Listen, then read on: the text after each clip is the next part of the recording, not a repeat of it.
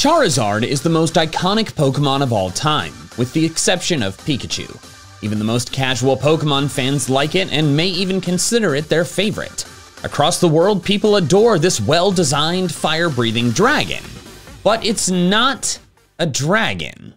You've probably seen the memes. The winged reptile that breathes fire isn't a dragon, while the goofy tree, piece of sushi, and small slug are. Charizard's had Dragon Rage in its level up moveset since Gen 2, and Dragon Claw since Gen 4. It clearly makes sense as a dragon type, so much so that one of its 2 Mega Evolutions is a dragon type. But since Mega Evolution is gone, so is dragon type Charizard. Although there is terrestrialization, but who knows how long that's gonna stick around. Many think it's cruel to bar Charizard from its dragon-type potential.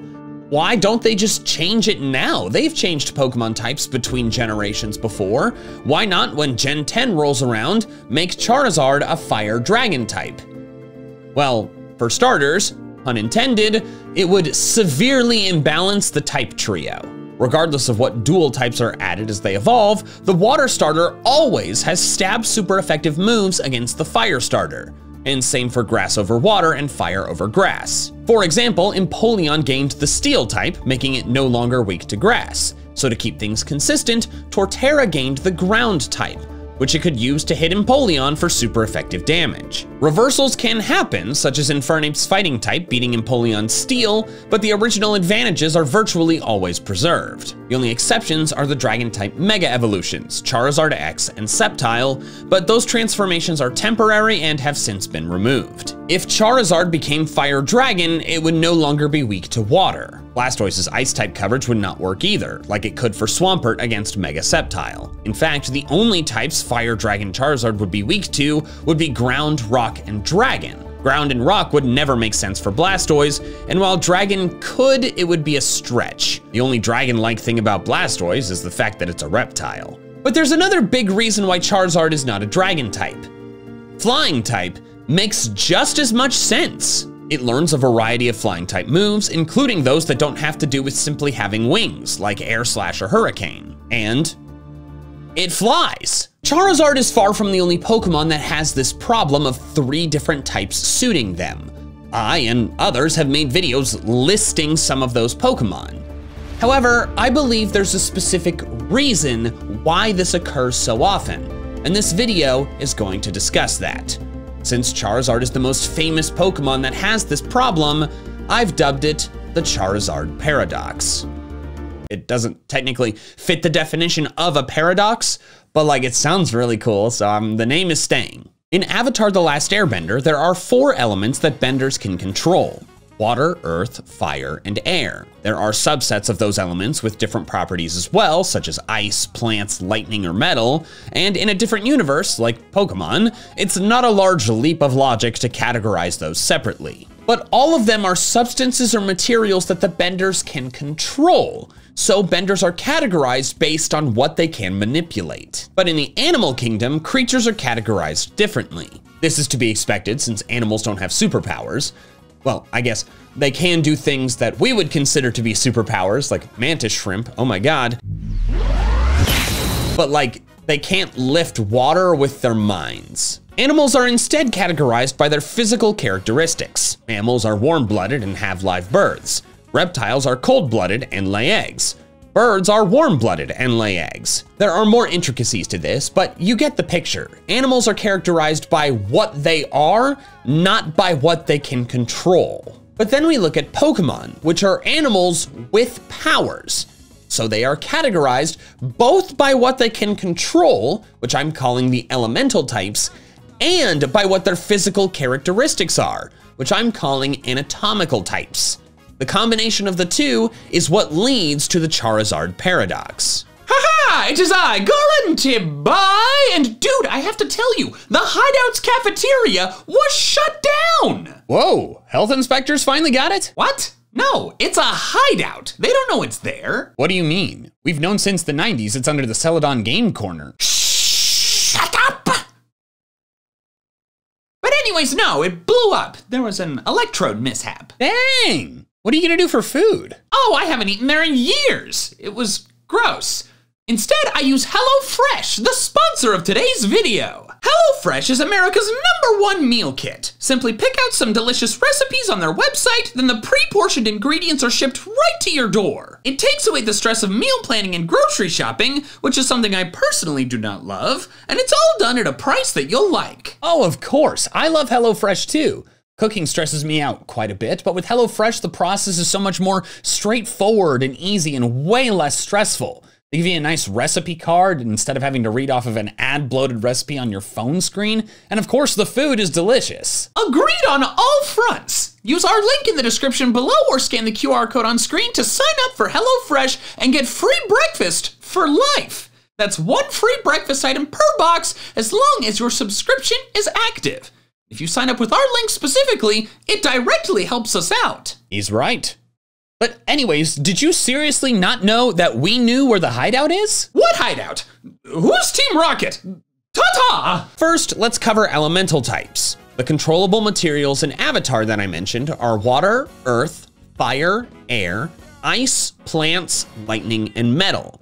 All of these have a Pokemon type equivalent, with the exception of Earth, which has 2. There are other create control focused Pokemon types as well. Poison type Pokemon generate and wield sludge or venom.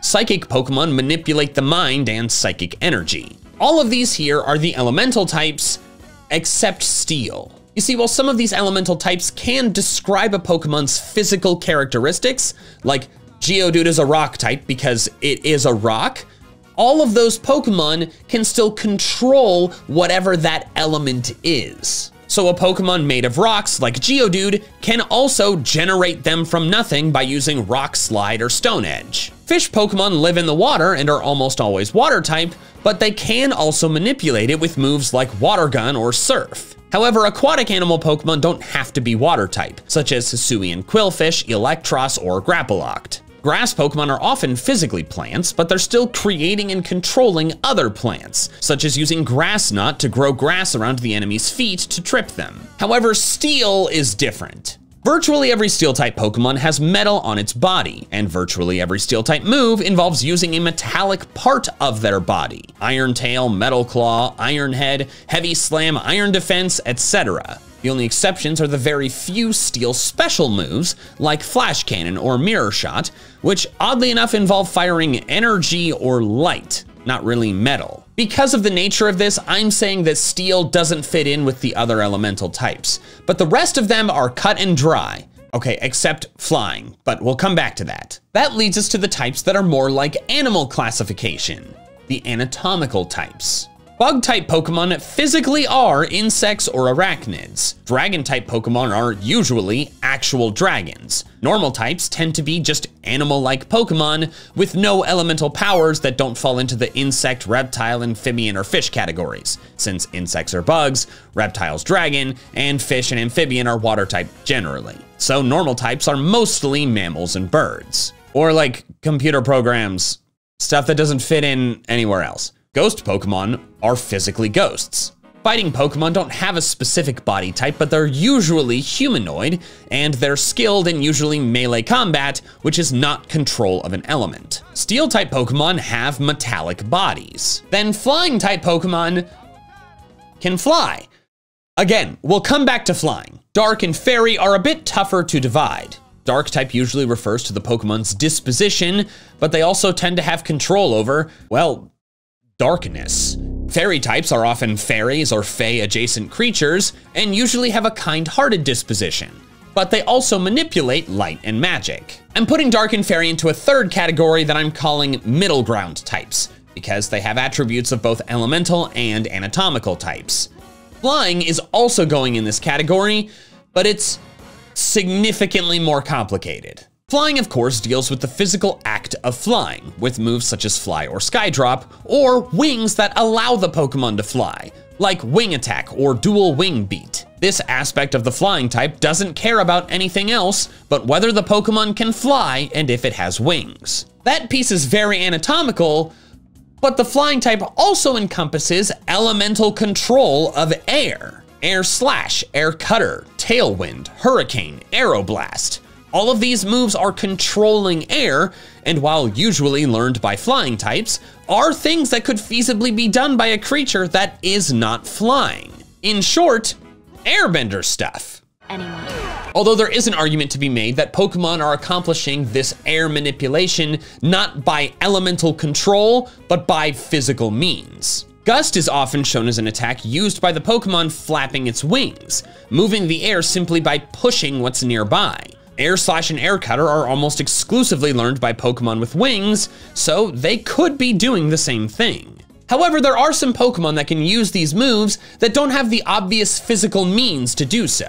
Suicune, despite lacking wings, learns both Tailwind and Air Slash, and I don't think its ribbons would be enough to do either of those moves. Hurricane can be learned by Whimsicott and Kingdra, two Pokemon that certainly are not creating high winds by physical means. Therefore, non-physical control of air still applies to the flying type. But there's even a third piece of it.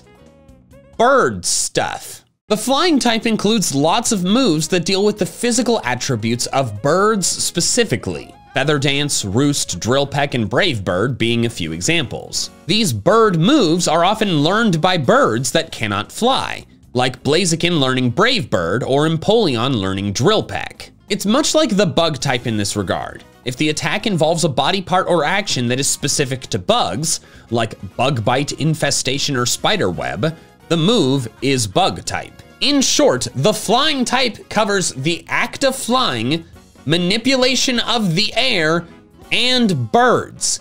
It would be insane, but you could feasibly divide it into a flying type, an air/wind type, and a bird type. So that gives us 9 elemental types, 6 anatomical types, and 3 middle ground types. The fact that types can be categorized like this is what leads to Charizard situations, where 3 types make sense. If all types were anatomical, 3 type situations would be basically non-existent. Is it a bug? Then it's a bug type. Is it a dragon? It's a dragon type. If it's one of those things but dead, tack on the ghost type. You would have to have a bug that is also dead and is also good at melee combat for a bug ghost fighting type to make sense. And that's an extremely specific situation which could occur, but it's not gonna happen very often. But then if we only had elemental types, 3 type situations would still be very rare, albeit not as rare as with the anatomical types only. That's because for a Pokemon to have 3 types, it has to control 3 different things. For example, there's only one fire electric Pokemon, Rotom Heat, because a Pokemon would have to control both fire and electricity, a very specific situation. There's not a single poison ice type, and there's only one water fire because you have to have Pokemon that specifically control both of those things, since their anatomy has little to no impact on their typing. I think the main situations where 3 types could still make sense in a world with only elemental types involve the poison type, because a lot of animals are venomous, or situations that are rock, ground, and something else. I discussed it in another video about what if there was an earth type, because it is odd that rock and ground are 2 separate types. But because we have types that describe both what the Pokemon can control and what they physically are, we end up with a lot of situations where a Pokemon can only have 2 types, but 3 make sense. Skrelp is an aquatic creature with control of both water and toxins, so it's water poison. But once it becomes more dragon-like, it loses the water type despite still being aquatic and controlling water. Drapion is a toxic creature that is cruel and can manipulate darkness with moves like Dark Pulse, so it's poison dark. But it's also a scorpion, like its pre-evolution Skorupi, and thus bug type would also fit. Gliscor is a burrowing flying scorpion that stings with venom and creates earthquakes, so it could be ground, flying, bug, and poison. Parasect is a mushroom that dispenses toxic spores, indicating grass poison, but it's a mushroom controlling a bug, so bug must also fit. Similarly, Breloom is a mushroom that can poison with its spores, but it's also skilled in melee combat and needs fighting type. Armarouge and Cerulege both control fire, while Armarouge manipulates psychic energy and Cerulege is a ghost. However, they're both wearing metal armor and learn iron defense, so steel could apply as well. And of course, all the Violet Paradox Pokemon, excluding Iron Crown, are made of metal with iron in their name, yet are not steel type, because there are other aspects that are relevant to what they can do or what they are. But no type is more commonly a missing third type than flying. When you have a type that covers both the ability to fly and being a bird, it ends up left out a lot. Bird Pokemon like Blaziken, Empoleon, or Decidueye would all make sense as flying types, even though Decidueye is the only one of them that can fly. As for the flight capability piece, that applies to a lot more Pokemon. The ability Levitate makes up for the lack of flying type with a lot of Pokemon, such as Flygon or Latios or Vikavolt, but there are tons of Pokemon that have neither Levitate nor the flying type, despite clearly being capable of flight. In fact, here's a list of a bunch of them. I tried to get all of them, I might have missed them, but these are Pokemon that are not flying type and do not have Levitate, despite having clearly visible wings that can make them fly. Beedrill, Venomoth, Dustox, Volbeat, Illumise, Volcarona, Reshiram, Zekrom, Cutiefly, Rabombi, Naganadel, Flapple, Frostmoth, Dreepy, Dracloak, and Dragapult. Okay, those ones are in a grayer area of float versus fly, but like they are planes. Roaring Moon, Koraidon, and Miraidon, they both clearly fly outside of battle, although Miraidon is levitating in battle. And Fezandipiti. Now, is there anything about this group that jumps out at you? It's okay if not, I'll tell you. Every single one of them, except Fezandipiti, is a bug or dragon type. That's because bug and dragon are the clearest cut anatomical types. Is it a bug? Is it a dragon? If yes, it should have that type.